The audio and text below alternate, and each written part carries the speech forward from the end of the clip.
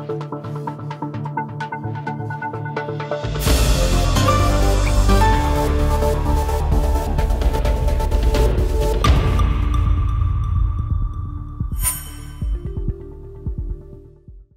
3 for Arm Recognition Editorial Team at MSPO 2021, the International Defense Industry Exhibition in Kielce, Poland.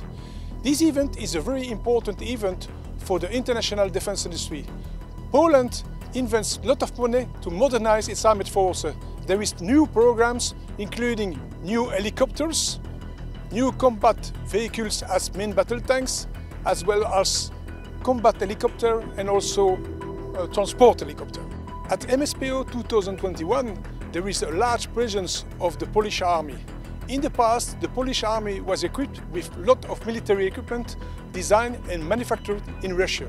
But today, the Polish army has launched many modernization programs to equip its armed forces with many equipment for European defense industry and of the new Polish defense industry. And now, let's go to see the latest equipment in service with the Polish Army. One of the highlights of the show is the new Leopard 2 PL for Poland.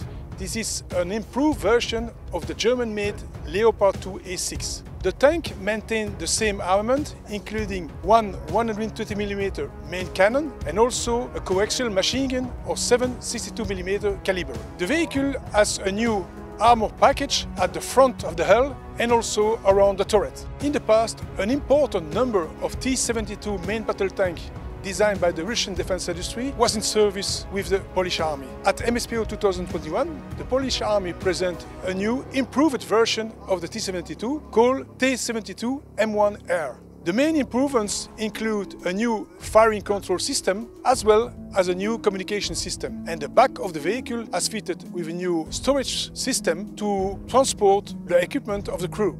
Now the Polish army is equipped with new artillery system, including the Krab. The vehicle is equipped with one 5.55mm main gun. The Krab is based on a South Korean tracker chassis, and the turret is British, is the AS-90 Rosomak. The vehicle is available in different variants.